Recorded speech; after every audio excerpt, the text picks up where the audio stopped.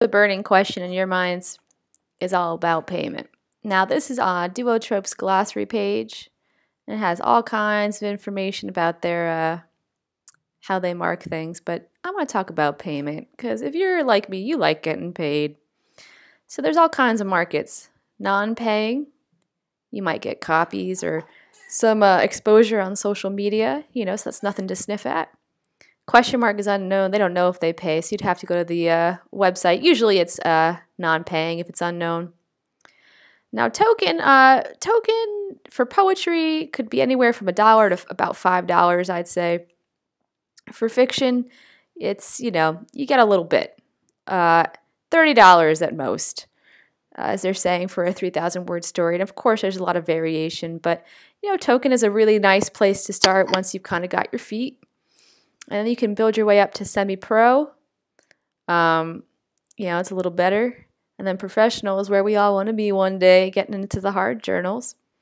Some also pay royalties, so don't expect that when you're first starting out. But that's, these are all, it's kind of like a goal. It's a ladder. You want to climb up the ladder as you get more and more skilled and more exposure. So I wanted to start with that before we dove into something else. I wanted to show you when you're starting out, here's a good place to start. So under reports, they've got an area called publication response statistics. That sounds really boring, but you can get some good information this way. They have like top 10, top 100 lists of all these different markets. So let's say you're just starting out. You might want the top 100 most approachable markets, or we could go for the top 25. They have the slowest, the fastest, the challenging, and the approachable. Let's check out that. I find these are really useful. Slow markets, these are the high-paying ones. That's why they take years to get back to you. Forget that. I don't have time. Fast markets are nice. You can submit it, and then like half a day later, they let you know if you're in or not. I prefer fast markets. Challenging, these are hard to get into. I'm always trying to get into split lip. So it's nice to know, who's the most challenging. Maybe submit to these markets every now and then, but don't waste too much time on them. But when you're first starting out, approachable markets, these have really high acceptance rates. Now, of course, we don't know. Some of them pay and some of them don't. But if you're just starting out and you want to build a following, this is a really good place to go. The top 25 approachable markets, and those are always good to know about. Let's see, there's some other good ones to look at.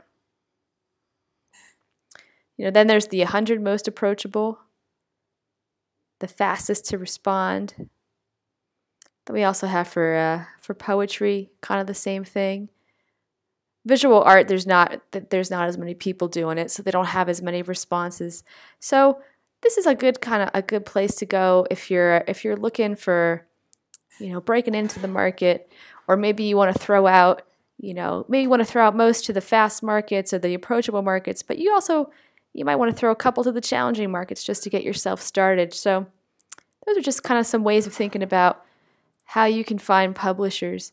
You can also find them, we did the search engine last time, but you can also find by title. So let's say, you can either click on a letter and you get everybody.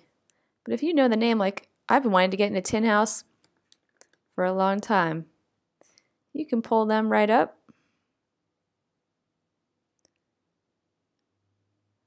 There's a couple that come on top, and of course they have their online, which is a little easier to get into. Not that I've gotten into it yet, or the actual magazine.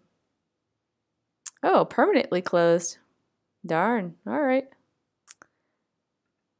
If there's another one let's say you want to submit to the New Yorker.